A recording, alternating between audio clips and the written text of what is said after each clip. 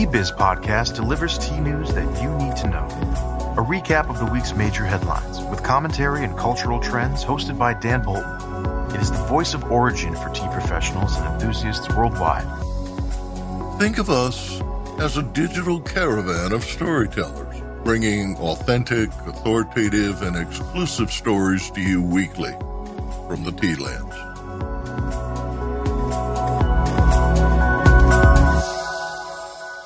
Hello, everyone. Here are the headlines. New criteria is proposed for differentiating specialty tea. Walmart tea is now 100% certified by Rainforest Alliance. And Kenya sets tea auction price minimums. More in a minute, but first, this important message. What makes a perfect cup of Ceylon tea? The perfect cup is from the tea businesses that ensure the protection of all the children living within their tea estates. We salute Kailani Valley, Telawakili, Bogawanthalawa, Harana, and Elliptia tea estates. Support Save the Children, Sri Lanka. The European Speciality Tea Association this week presented a comprehensive new definition of specialty tea. The 450-word definition seeks to, quote, encapsulate the spirit of specialty tea, end quote, writes ESTA President Nigel Milliken. The essence is that those involved in producing specialty tea aspire to attain excellence from bush to cup, says Milliken. 4 aspects cited in the definition seek to differentiate specialty tea from commodity.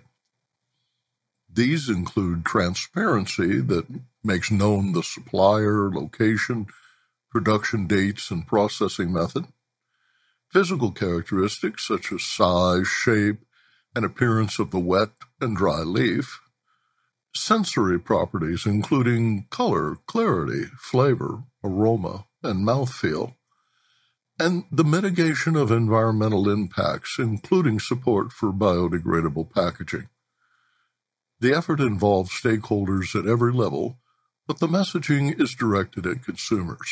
Quote, we believe that the consumer needs to be inspired from the moment they enjoy the aroma, liquor, and taste of the tea and celebrate in the plant's personality the origin of the tea, the care that has been taken in the processing and brewing of it, this being a specialty moment, reads the association announcement. See the definition and supporting documents at www.specialtyteaeurope.com. Business Insight. 40 years ago, consumers in the U.S. and Europe tossed aside 25-cent cups of stale, anonymous, percolated, and warmed-over drip brew in favor of carefully selected, roasted, and barista-prepared single orange and coffee and specialty blends. The additional billions spent on $4 espresso drinks and premium beans revitalized the industry. Will the same be true for specialty tea? David Veal, Executive Director of the European Speciality Tea Association, discusses the reasoning behind the new definition later in this podcast. Walmart announced this week that its great value brand black and green teas will be 100% certified sustainable by the Rainforest Alliance. Quote, this is good news not just for Walmart, but also for farmers and the future of tea, writes Sylvia Azre-Kawas, Walmart Vice President of Private Brands Foods. She explained that Rainforest Alliance helps ensure that the 3 pillars of sustainability are met: social, environmental, and economic. Quote, our great value brand black and green teas will remain affordable, high-quality drinks with an added bonus. Each box you buy makes a measurable impact on the life of a smallholder farmer, according to the company. Business Insight. In 2007, when Unilever, the world's largest tea supplier, committed to rainforest certification at Kericho, Kenya, it signaled to commodity suppliers that to remain competitive, they needed to invest in environmentally friendly cultivation at origin. A consumer-driven embrace of sustainable processing, packaging, and waste reduction soon unfolded, making the entire supply chain more efficient. In 2016, Walmart committed to sustainably source 20 commodities by 2025, including tea. Now, Walmart, the world's largest tea retailer, has extended that commitment to the terminus of the supply chain. Kenya sets tea auction price minimums. The Kenyan government withdrew tea valued at $1 billion in Kenyan shillings, about $9 million in US dollars, at the Mombasa auction because prices failed to meet a controversial $2.40 per kilo minimum reserve price. Quote, "We made a drastic but necessary decision with regard to sale of teas at the Mombasa tea auction," Agriculture Cabinet Secretary Peter Munya told the local press. "The government has plenty of storage capacity and will continue withdrawing tea if prices do not meet the minimum rate," he said. The decision angered traders who simply purchased tea on offer from other African countries, leaving 8 million kilos of Kenyan tea idle in local warehouses. A spokesman for the East African Tea Traders Association said that when sellers set prices for themselves instead of relying on free market fluctuation, there is, quote, "no guarantee that buyers will follow the lead," end quote. Production far outstrips demand, and as such, prices have taken a hit. "This is not an auction problem," said EATTA's managing director, Edward Madiba. Secretary Munya said the government is determined to raise the price at auction. Quote, "We believe we can sustain this situation as we have enough reserves," he told Citizen TV. Business Insight. It is unclear in this face-off whether the tea traders or the Kenyan government will be the first to blink. 9 tea-producing countries sell their tea at the Mombasa auction, and independent producers are free to ignore the Kenya Tea Development Agency's reserve price. But none can rival output of 620,000 smallholders supplying KTDA's 54 factories. Traders must also weigh the fact that tea exports are down from India, a bidding rival. The Sri Lanka auction at Colombo has sufficient volume, but prices are significantly higher than the recent 5- and 10-year lows seen in Mombasa. Tea prices at the Mombasa auction have averaged $1.80 per kilo so far this year. Aravinda Anantharaman in Bengaluru reports on India's tea auction prices. India Tea Price Report for the week ending July 17, 2021.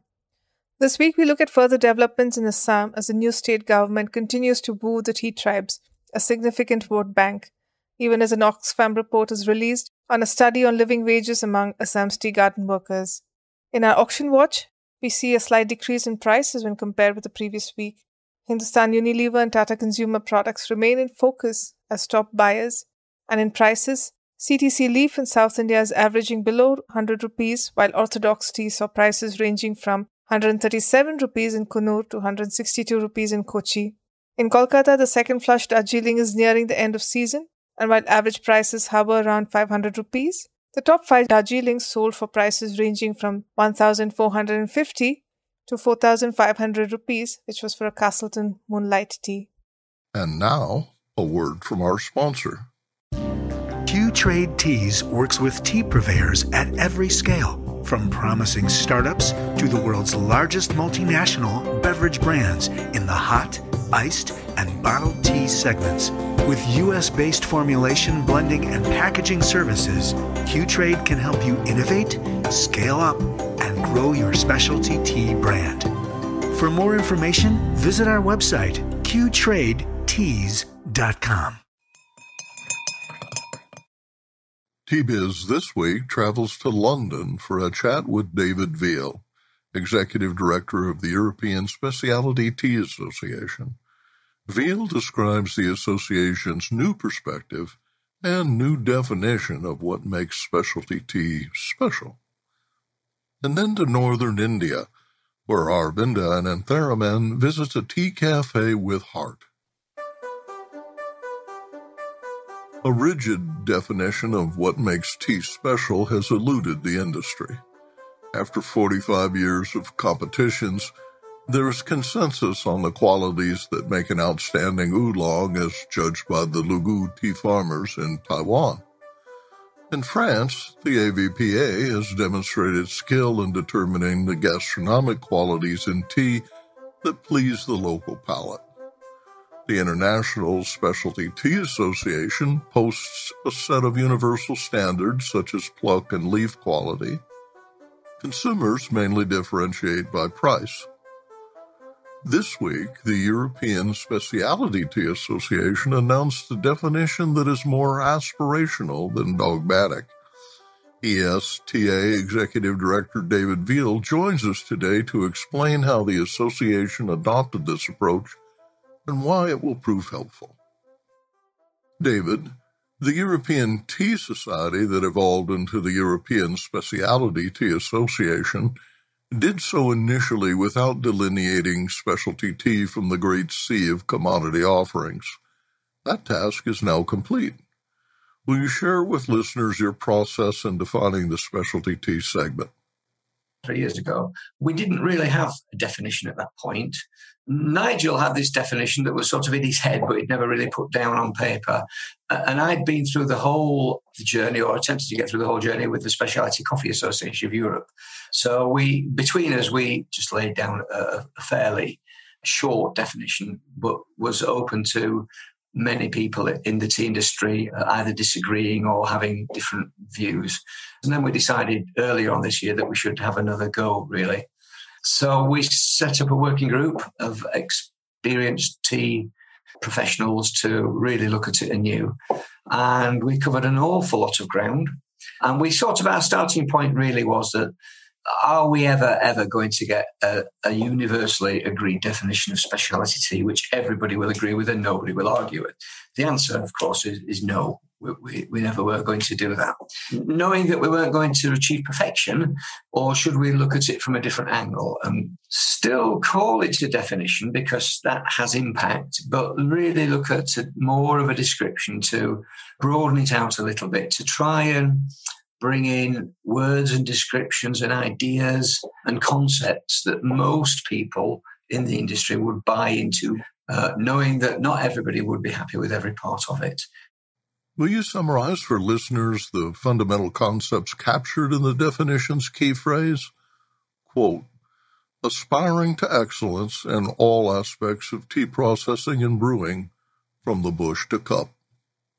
We came up with what we feel is a fairly holistic view about specialty tea, in terms of it being a product, in terms of it being a passion for excellence, the taking care at every step.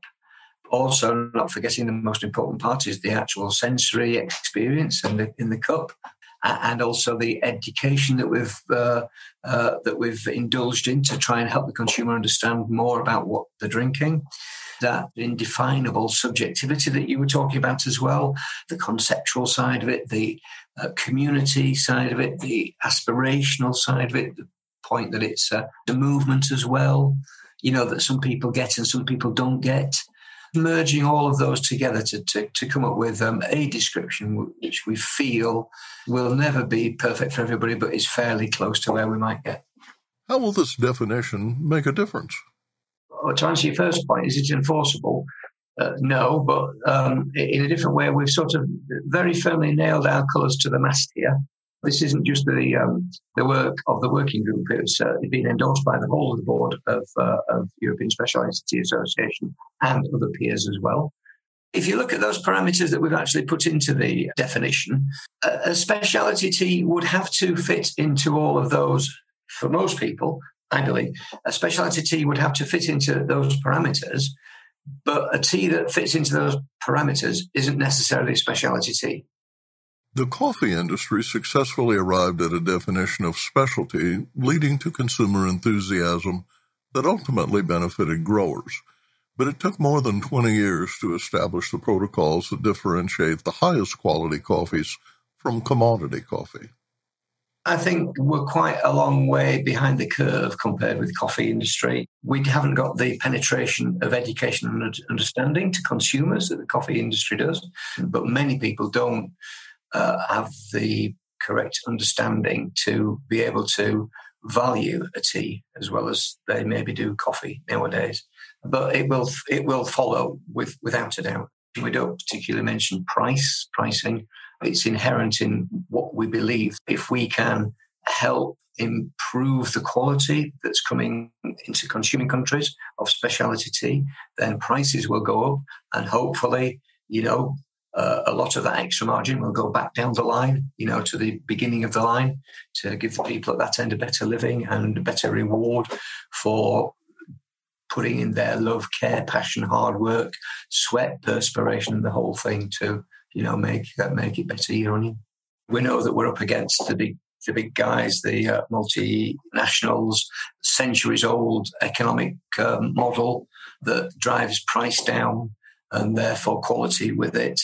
But, you have to believe that it will improve the quality and will give the consumer a better experience and will give the producer a better price. We're also aware that specialty will be 5% to 10% to the market maximum, but will pull as it improves, as it grows, and as the community grows, will pull along other parts of the industry. And I had a really good conversation with a very well-respected, experienced person who worked for many of the big companies over here, who told me the other day that he believes that specialty will be the saviour of the tea industry.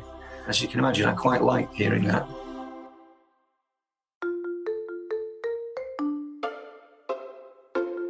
La Gravitea is a remarkable tea cafe with hundreds of selections of fine teas inspired by the travels of founder Avinash Dugar. But aside from specialty teas, what makes La Gravitea special is that the young staff are hard-working graduates of the local school for the hearing impaired. For the love of tea, Jamshedpur in the North Indian state of Jharkand is an industrial town famous for its steel industry. Its closest link to the tea regions would be to Kolkata, nearly 300 kilometers away. But one man here has succeeded in putting the town on the tea map with his café La Gravitea. He serves a dizzying range of teas, from Darjeelings and Japanese matcha to iced teas and flavored blends, alongside a menu packed with popular café dishes. But what makes La Gravitea newsworthy is that it's manned by hearing-impaired youth. Avinash Dugar, who started and runs La Gravitea, talks about how it began. In 2015, he decided to step away from corporate life. He thought his calling lay in adventure sports, but while traveling through Southeast Asia, he happened to visit a tea bar in Hong Kong. More used to Indian chai stops, this was a revelation in what a tea bar could be. Avinash returned to India keen to start selling tea inspired by what he'd seen. He set up a kiosk with 70 teas on offer, teas that he'd learned to source, brew, and serve. He thought he would do for tea what the chain Cafe Coffee Day has done to popularize coffee in India. Until one day, among his customers, he saw a hearing-impaired young woman. He struck a conversation with her brother, who also mentioned that there were no jobs available for the hearing-impaired. This struck a chord with Avinash, who decided to expand his kiosk into a full-fledged cafe and employ hearing-impaired youth. The local school for the hearing-impaired were happy to connect him with their alumni. Avinash visited them, spoke to their families. Many were reluctant to send their daughters to work, but he went on to hire 6 young women, training them in all aspects of running a cafe. In these 6 years, the first set of staff have since moved on, and he's hired others in their place, also hearing impaired. And tea? La Gravitea's menu has since doubled and offers a range that includes several chai types, tisanes, Darjeelings, Assams, matcha, sencha, and even the yerba mate. Along with tea, the cafe is also fast becoming a museum for teaware. On a Saturday afternoon, I get a WhatsApp tour of La Gravitea. I spot a teapot-shaped clock, several teapots from across the world, a prized Victorian moustache teacup procured from Kolkata, samovars, vintage teaspoons, and several other collectibles. Avinash talks about a consignment that's made its way slowly through customs, one that holds a 4.5-foot teapot from China, which will make him the owner of the largest teapot in India. He confesses to a great love for teapots. La Gravitea is an unusual tea cafe which showcases all the things its owner seems to love. Teas from all over the world, vintage teapots, the French language, a desire to do good for the community. What seems to tie it all together is that it's all heart.